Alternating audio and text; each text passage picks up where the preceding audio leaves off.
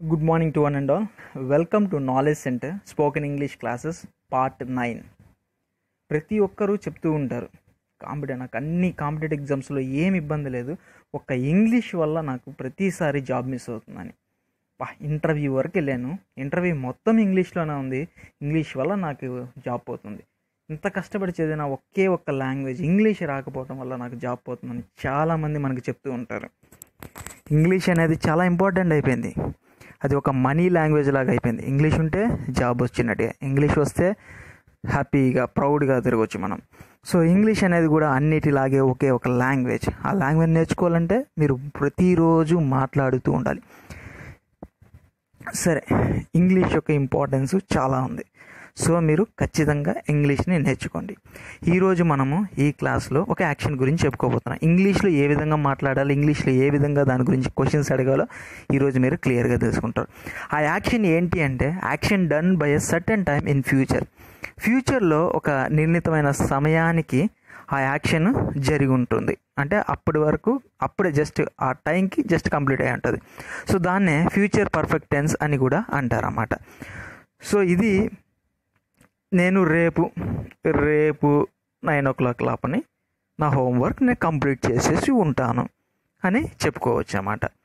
ఇప్పుడు దీంట్లో మనకి స్ట్రక్చర్ అనేది చూసుకుంటే subject shall have are will have అనేది యూజ్ చేస్తాం. సబ్జెక్ట్ ఎవరి గురించి అయితే మాట్లాడుతున్నామో వాళ్ళ పక్కన వాళ్ళ పక్కన మనం ఏం యాడ్ చేయాలి ఈ సెంటెన్స్లో? Shall have are will have అని యాడ్ చేయాలన్నమాట. షెల్ అన్న యూజ్ చేయొచ్చు, అదర్వైజ్ మీరు విల్ అన్న యూజ్ చేయొచ్చు. దాని తర్వాత మనము వాళ్ళు చేసే పని గురించి చెప్పే పదాన్ని మనం అక్కడ ఉపయోగిస్తాం, దాన్ని డైరెక్ట్గా ఆ వర్డింగ్ని యూజ్ చేయం, దాన్ని V3 form of that verb అని యూజ్ చేస్తాం. ఆల్రెడీ డిస్కస్ చేసాం మనం, ప్రతి వర్బ్కి 3 ఫార్మ్స్ ఉంటాయి, V1, V2, V3. ఇక్కడ మనం యూజ్ చేయాల్సింది V3నే యూజ్ చేయాలి. ఒక ఎగ్జాంపుల్ చూద్దాం. I shall have read this novel by tomorrow. నేను రేపటి లోపుని ఈ నావెల్ నేను కంప్లీట్ చేసేసి ఉంటాను, చదివేసి ఉంటాను అనేసి. సో ఇక్కడ ఎప్పుడు బై టుమారో అంటే టుమారో లోపల నేనేం చేస్తుంటాను, I shall have read this novel. I వచ్చింది కాబట్టి షెల్ హ్యావ్ అన్న యూజ్ చేయొచ్చు, విల్ హ్యావ్ అన్న యూజ్ చేయొచ్చు. ఎక్కువగా ఐకి వీకి షెల్ హ్యావ్ యూజ్ చేస్తాం.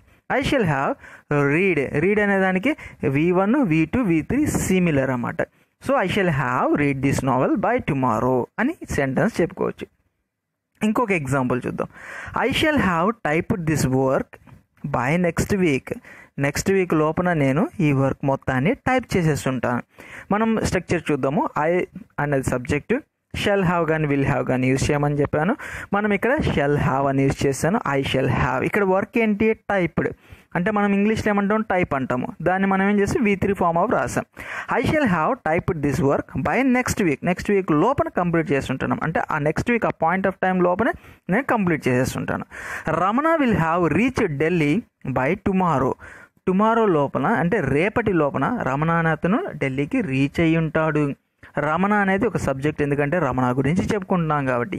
ఇక్కడ మనం విల్ హ్యావ్ అనే ఆక్సిలరీ వర్బ్ యూజ్ చేయాలి. రమణ విల్ హ్యావ్ రీచ్ అనేది చేరుట, దాన్ని ఏం చేస్తాం? V3 form of the verb అని రాస్తాం. Ramana will have reach Delhi by tomorrow.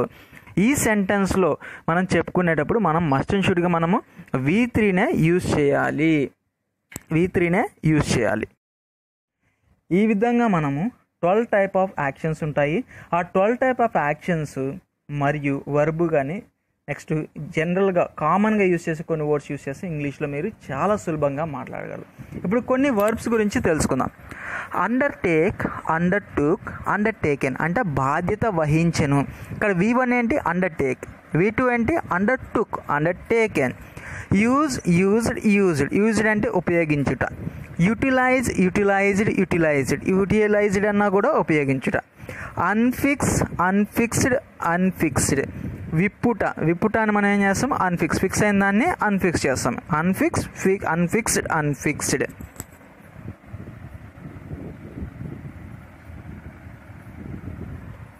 ఈ విధంగా మనం డైలీ కొన్ని వర్బ్స్ నేర్చుకోండి. దాన్ని V1, V2, V3 ఏంటో తెలుసుకోండి. దాని తర్వాత ప్రతిరోజు మాట్లాడడానికి ట్రై చేయండి. మీరు మాట్లాడుతూ ఉంటే చాలా త్వరగా వస్తుంది. మీరు మాట్లాడేటప్పుడు చేసే చిన్న మిస్టేక్